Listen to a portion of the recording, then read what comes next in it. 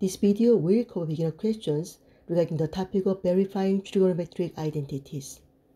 Question 1. Left side is 1 over 1 minus sine theta minus 1 over 1 plus sine theta. The right side has one term, so we have to make a single fraction. Then we need 1 plus sine theta over 1 plus sine theta, then times 1 minus sine theta over 1 minus sine theta equals the numerator 1 plus sine theta over 1 minus sine theta times 1 plus sine theta minus 1 minus sine theta over 1 plus sine theta 1 minus sine theta. Then subtract the numerator 1 plus sine theta minus 1 minus sine theta over 1 minus sine theta times 1 plus sine theta. Then expand 1 plus sine theta minus 1 plus sine theta over the denominator is a minus b times a plus b form, which is a squared minus b squared, then a part minus b part, a part plus b part, a part square is 1, minus b part square is sine squared theta. Then plus 1 minus 1 is cancelled, then 2 sine theta over this one, sine squared theta plus cosine squared theta equals 1. Move sine squared theta to the right, then cosine squared theta equals 1 minus sine squared theta. Then the denominator is cosine squared theta. We can rewrite as 2 sine theta over cosine theta times cosine theta equals 2. Sine theta over cosine theta is tangent theta. Then 1 over cosine theta is secant theta, which is the right side the same. Question 2.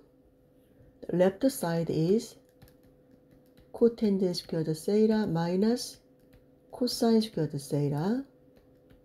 If you don't know how to verify an identity, first change all expressions to sines or cosines. So first one, cotangent squared theta is cosine squared theta over sine squared theta minus cosine squared theta. Since there is a cosine squared theta on the right hand side, we take out the cosine squared theta and factor it out. Cosine squared theta, then 1 over sine squared theta minus 1 equals cosine squared theta, then 1 over sine squared theta minus 1 is the same as sine squared theta over sine squared theta equals cosine squared theta times, make the single fraction, 1 minus sine squared theta over sine squared theta equals cosine squared theta times sine squared theta plus cosine squared theta equals 1. Then cosine squared theta equals 1. Move this to the right. Minus sine squared theta. Then the numerator is cosine squared theta over sine squared theta equals cosine squared theta times cosine theta over sine theta is cotangent theta. The second one is cotangent squared theta. So left hand side is the same as right hand side. This is the last one. Left hand side is secant theta plus 1 over secant squared theta. Since secant theta minus 1 is in the denominator on the right hand side, times secant theta minus 1 on each side, use a plus b, a minus b equals a squared minus b squared, a part plus b part, a part minus b part. Then a squared is secant squared theta minus b squared is 1 over secant squared theta times secant theta minus 1. Use the Pythagorean identity. Tangent squared theta plus 1 equals secant squared theta. Then tangent squared theta equals secant squared theta minus 1. Then the numerator is tangent squared theta over secant squared theta times secant theta minus 1.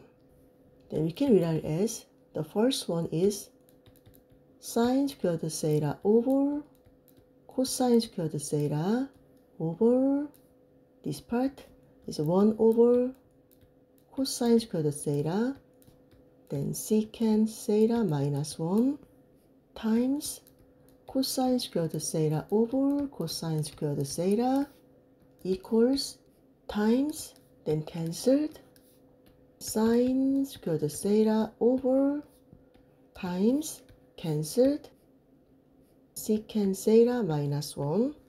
The final expression is the same as right hand side. I hope this video has been helpful. If you have any questions, leave them in the comment below. Thank you for watching. Please like and subscribe for more.